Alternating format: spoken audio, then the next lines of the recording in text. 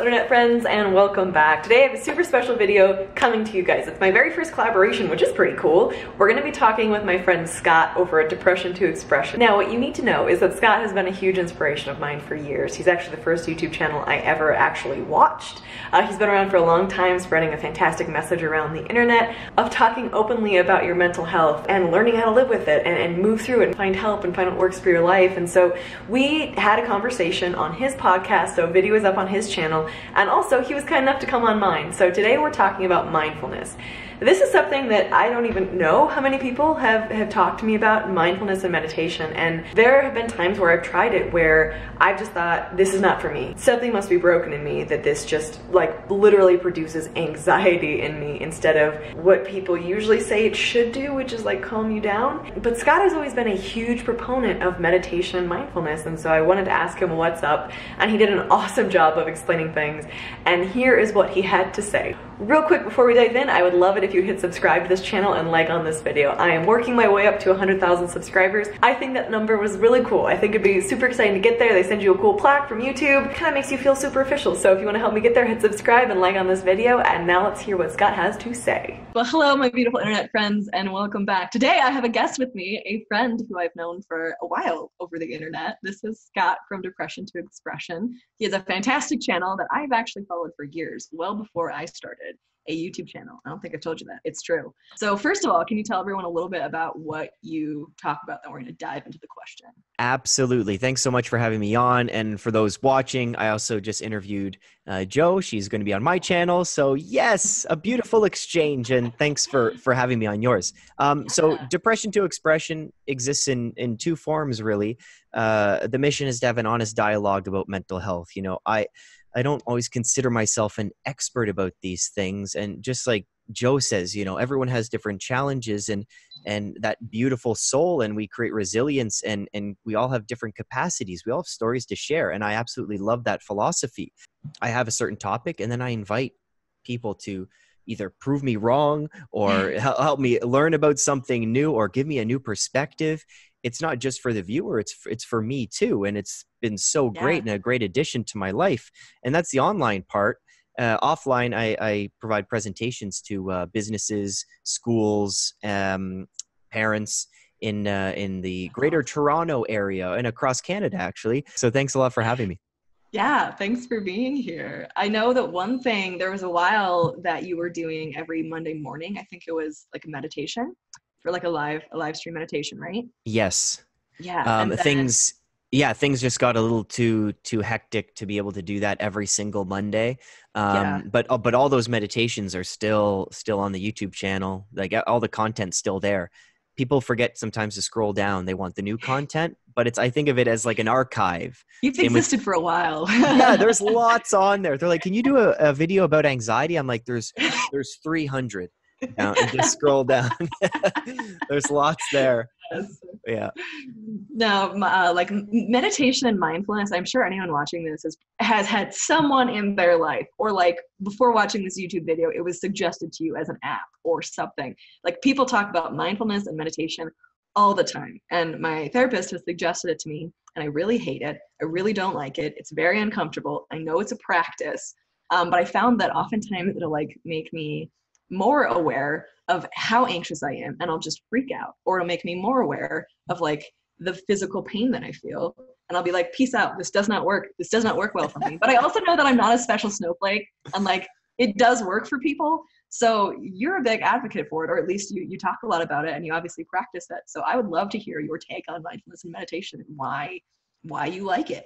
Okay guys, so brief intermission. I wanted to ask the question to you guys. What does mindfulness mean to you? I think that this is a word that has more definitions and meanings than I thought it had, especially after this conversation with Scott. So hop down to the comment section and let me know what you think about mindfulness and how it has or hasn't impacted your life. Oh my gosh, I would love to explain. Okay, so we have this notion of mindfulness as being a tool to calm you down.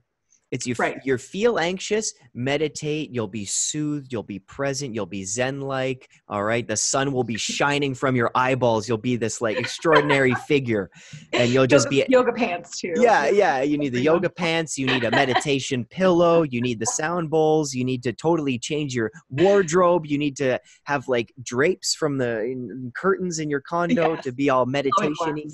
And it's so wrong. And I think a lot of the time with social media, when something explodes, usually because of some celebrity endorses it, we get skewed with what it actually means. And I love this definition of mindfulness, which is what I use all the time when I teach. It's mindfulness is noticing what's happening right now. That's it. So if pain is happening right now, it's about noticing the pain. If anxiety is happening right now, it's about noticing the anxiety. It's not about breathing and calming down in order to forget about the anxiety and to run away from it. Right. It's actually acknowledging what's happening right now in the mind and in reality outside. So there are a few practices that you can do. And if mindfulness makes you more anxious, you could actually feel like, okay, it's working, right? Because No. I know it's backwards, isn't it? But Okay, cool. the real mindful approach is accepting all emotions on this spectrum that we have, right? With society, we spoke about this. It's like that forced positivity, and there's this section of emotions that are acceptable, and these are the ones you want. All of these, get rid of them, destroy them. They're out of here. Of course. And like, no wonder, of course, feeling angry sometimes isn't that pleasant. Feeling anxious sucks and depressed. But if we're only focusing on the positives in life and we're constantly running towards positivity, we're actually running away from 80% of life, 50% of life, but also we're running away from these signals that our body is telling us, and we're running away from these challenges that we need to address. So a quick example, one thing mindfulness has taught me is screen time usage. I've been on the screen way too much. And going into a meditation, it's kind of self-reflection. You notice what's happening right now, but thoughts will come up, right? These thoughts come up, and you've probably heard the metaphor of your mind being a sky, and these thoughts are clouds. And as they come, it's a cloud, and it disappears. Sometimes it's unpleasant, but it comes and goes. Thoughts, the future is a thought, the past is a thought. You're going to get all kinds. But a lot of the times the thoughts can be pleasant, unpleasant, but they can actually tell us something. And in mindfulness, a lot of the time, I'm able to solve and realize problems that I have been running away from, because you're finally taking the time to notice them. I find mindfulness sometimes can be pleasant, and it sometimes can be very unpleasant. You know the drug ayahuasca? Have you heard of that? Or DHT? Yeah. Well, people, I'm not endorsing that at all. I don't think I'd ever do it. I don't think don't go out and do it right now. Yeah, I don't think I have the mind for that. We even talked about marijuana, but it's a good example with marijuana for us, or for DMT for other people. What it does is it makes you acknowledge all of the problems that you have in your life. It doesn't bring you into a state of utter peace. It kind of makes you, helps you realize and brings you into this state of self-actualization, where the self is lost, but you still have to deal with what's right in front of you. And I think that's what mindfulness is all about. And once you're able to check under your bed and see if there's a monster, that's a good start. But once you're able to check, and let's see, you even see the monster, and it's like, okay, now I know that's the problem. And then you look at the monster right, like eye to eye, just look at him or her right in the face. And when that is acknowledged, when you can actually see the monster for what it is, well, that's a massive step. It loses its power now that you know that it exists, and now you can deal with it. Now that you know it's there, you know what it looks like, you know what it feels like. That's the mindfulness approach. Use all of your senses. Okay, now I'm either going to live with the monster, I'm going to ask it to pay rent, I'm going to take out my sword and deal with it that way with some different coping tools, right? I feel mindfulness is a little skewed in what we think it is. And same with meditation. It can calm you down a lot of the time, and it usually does for me. But if you're in a state where you're already anxious, sometimes it can calm you down. And as you said, sometimes it can make it worse. But I think having the expectation when you're in a meditation thinking, okay, I'm going to calm down. This is going to calm me down. This is going to be great. I've heard that it calms me down. Here we go. And then it doesn't. Well, Yes. well, what a hoax, right? So I hope Yeah. that's helped people at least realize that it's not just about stress relief and feeling calm. It's sometimes about facing harsh reality. I see, I can get on board with that. That makes so much more sense to me. And I think the expectations are so important, because if I'm just going into like meditation and the idea of mindfulness thinking like I should feel better after this, I should feel calmer, and I'm just like, I am a psychopath, obviously, because all I feel is all of the anxiety, then I feel like I'm failing it or whatever. But the idea of like your explanation of mindfulness, I love, and I can totally get on board with that, because I'm all about recognizing things, even if it's not a fun time. It's important and it's necessary, and I love that. So thank you for that definition. That makes so much more sense to me, and I hope to a lot of other people. That's great. The other thing I like to talk about is mindfulness being, well, you have basically something happens to you. Okay, let's say. Yeah. That's life. Whoop-de-doo. Something happens to you. Who knew? Something happens. You have some stimulus, and then you have you respond in a certain way, right? And there's this gap between stimulus and response. Okay, so there's decision time like this. Yes. What mindfulness does when you practice is it creates distance between what happens and how you react, right? So the more distance you have, you take a deep breath in between here, you notice what's happening right here, a child being bullied, stimulus, how are you going to react? You're going to punch the person, you're going to say something mean, you're going to react in a very impulsive manner. What happens when we teach kids and adults mindfulness is you take time to think about your thinking, a little metacognition. Okay. Take a breath, and you can react maybe a little more with a little more wisdom, with a little more empathy, react more mindfully, and realize what's happening right now, right? I think that's a key in our relationships too. That makes a lot of sense to me. Like that. Sorry.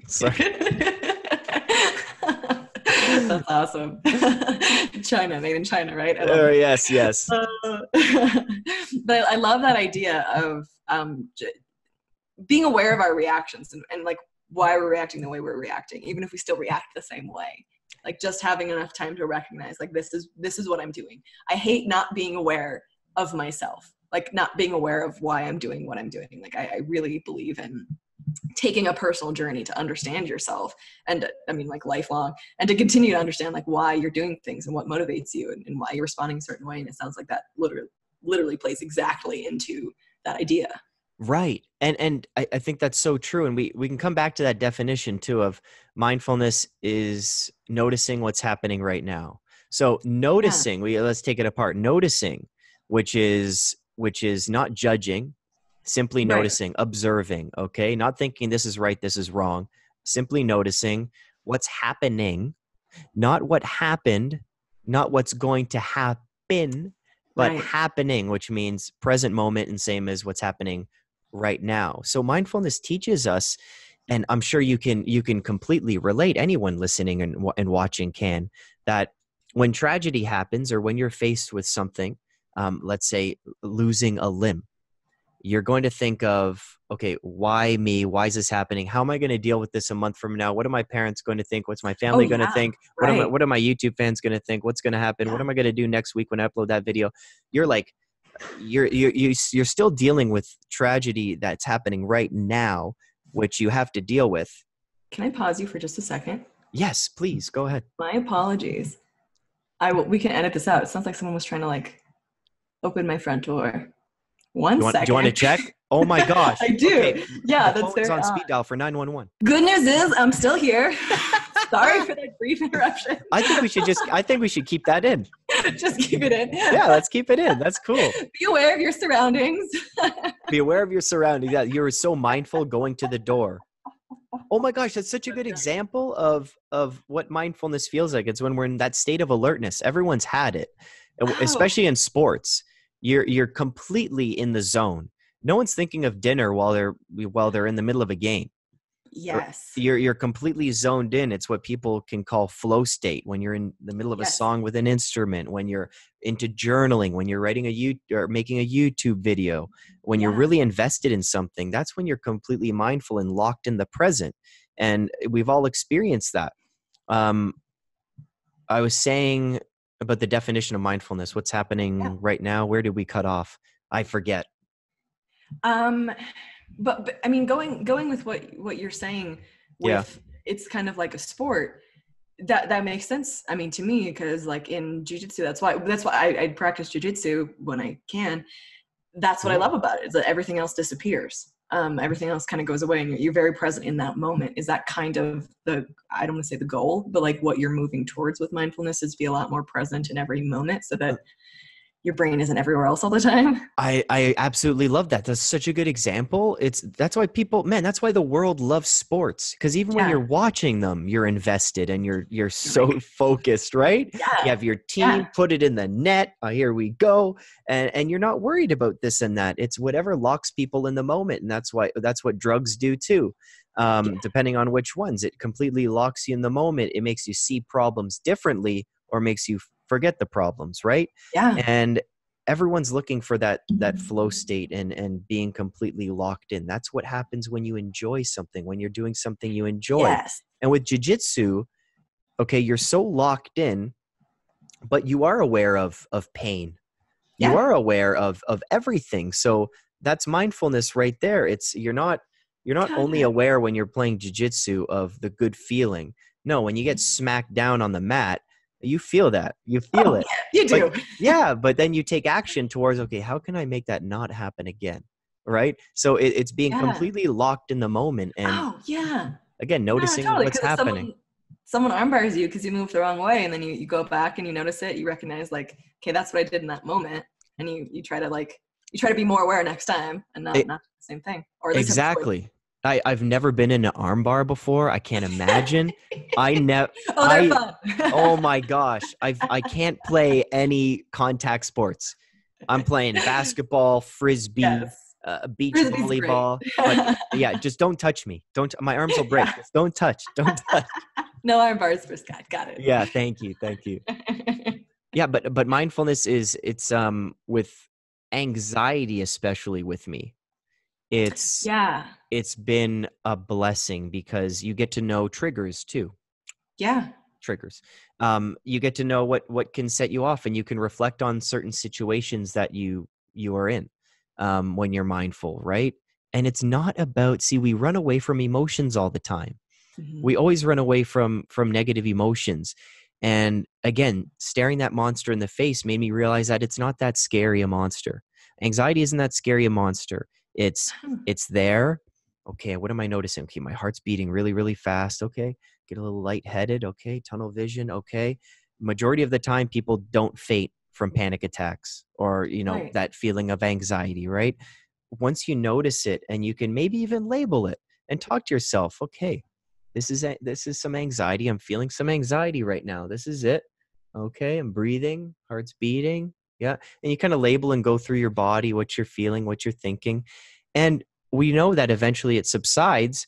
And I think instead of running away from it, it's like pushing down a spring. I'm not anxious. I'm going to breathe deep. Everything's fine. Right. And what's going to happen is, like, when you let it go, it's going to pop up even stronger.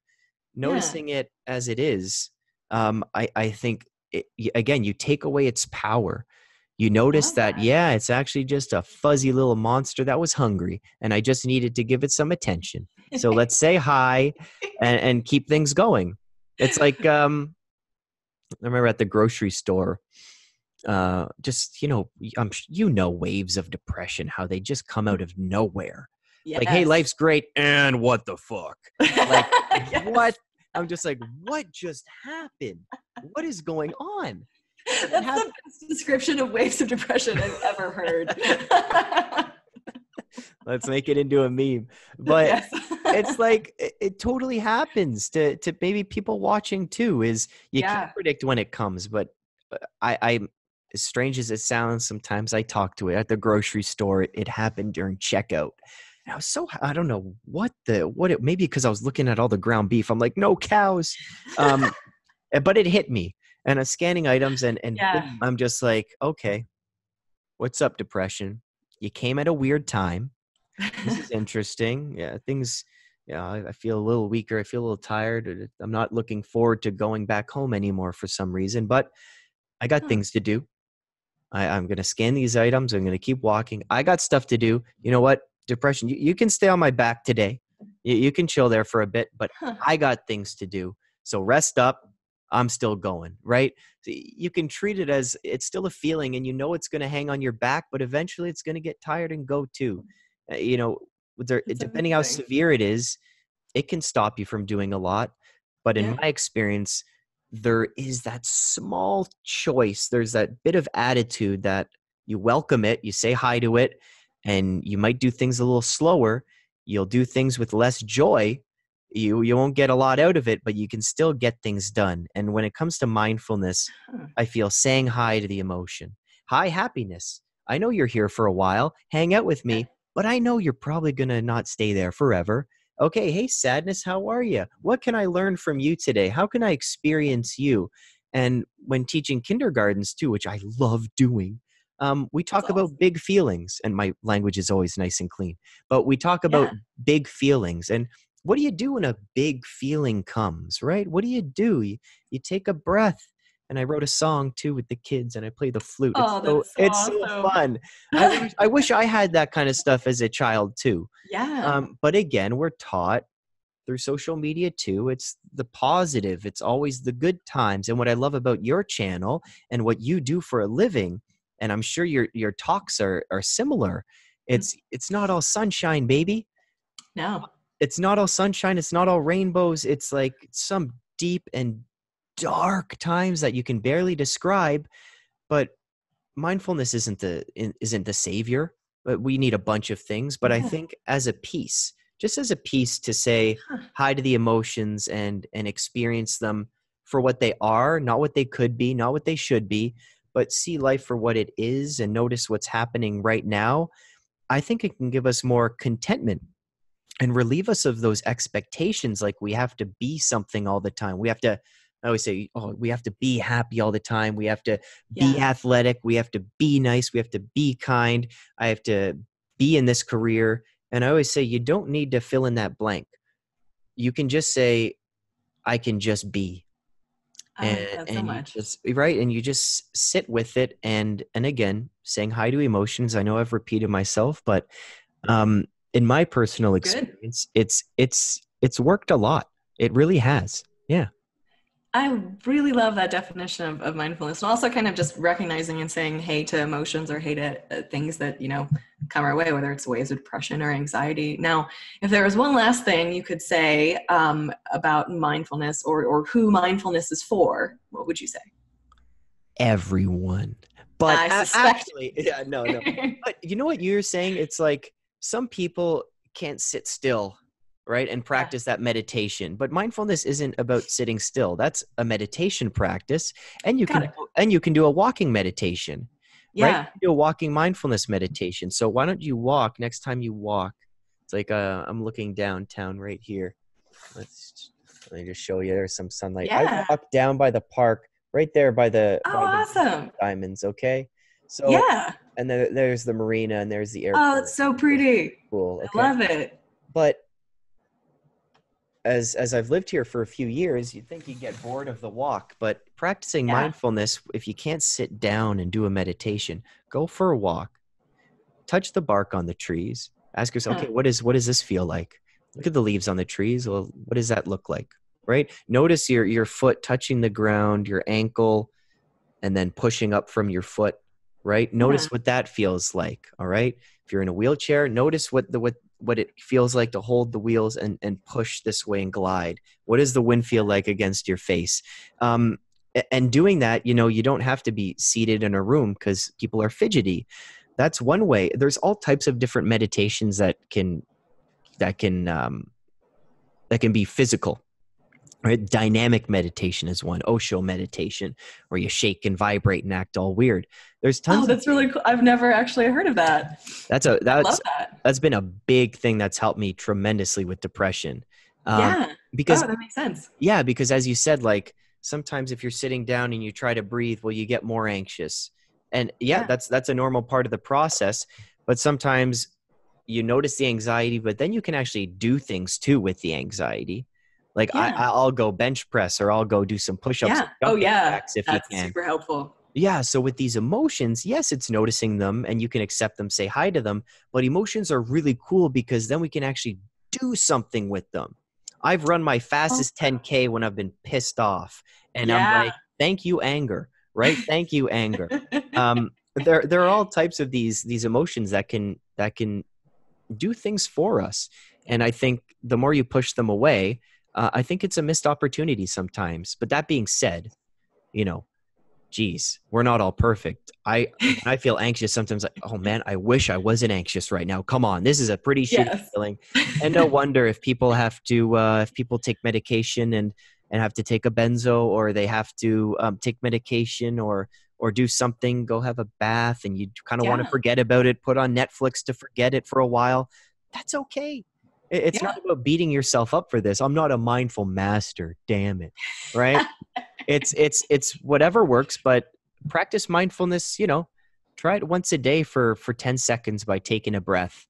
Next time you feel anxious, maybe don't jump to the TV right away to forget it. Maybe see what anxious feels like to you. We know the word, we know the symptoms, we can read those, but what does it actually feel like for you specifically? And it's a cool way to get to know yourself. Yeah.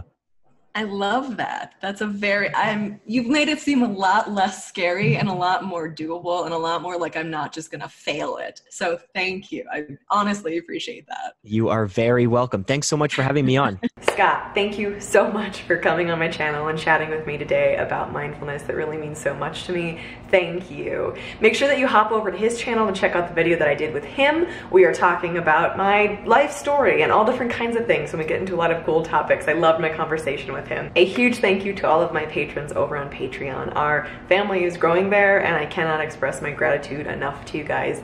Thank you for your support. It makes such a difference in my life in so many ways, and I love chatting with you guys there. Our patron of the day today is Austin. Austin, thank you so much for your help, for your support, for your kind messages, and for your continued support. Thanks so much for listening, guys. Make sure you hit like and subscribe. Like and subscribe. I think they're both over here. Yeah, like and subscribe before you hop away. I'll see you in the next video. I love you guys. I'm thinking of you, and I'll see you soon. Bye, guys. Have heard from the sky all about it, down the river, high tide.